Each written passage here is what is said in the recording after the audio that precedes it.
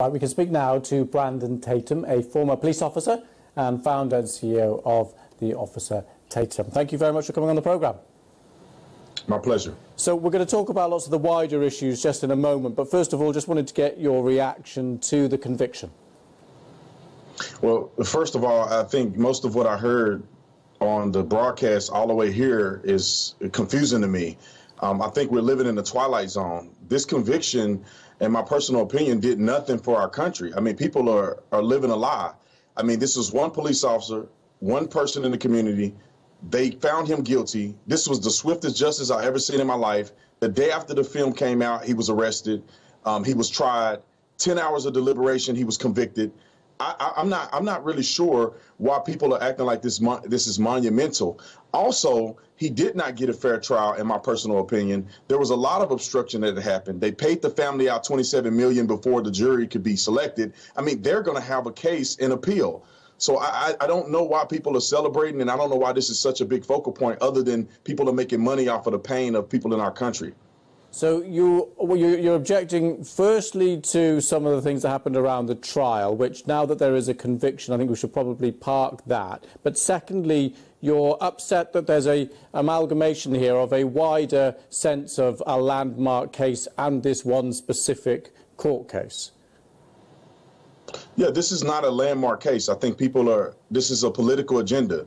They're pushing lies in our country. Policing in America is not inherently racist. We don't live in a racist country. This was an interaction between a police officer that I thought did the wrong thing and a black man who was on drugs, high, resisting arrest, and ended up being killed by that police officer. That's as simple as it can be. The president of the United States got out and made a fool of himself trying to promote racism in a simple police encounter that the officer got convicted on. So you reject President Biden's comments about systemic racism and it being a stain on the whole nation? Yes, President Biden is an idiot, in my personal opinion, and he's just talking because he's a politician. Systemic racism, I mean, if you look at Joe Biden himself, you know, he spoke at a Ku Klux Klan member's funeral and did the eulogy of Robert Byrd. I mean, he is white supremacy and racism if you want to say that is the case. And now he's the president. So if he really cared about white supremacy and racism, he should step down as the president because he's an exemplification of that very thing. These people are just running their mouth and they're not being honest. We don't have a problem with racism in our country. We have a problem with people not following the law. We also have a problem with politicians making up things so they can get reelected. And that's exactly what has been happening. That's why you never see anything change. They're lying to us. So the rate of people being killed by police the rate is higher amongst black people than amongst the rest of the population. How do you account for that if that isn't a systemic racism problem?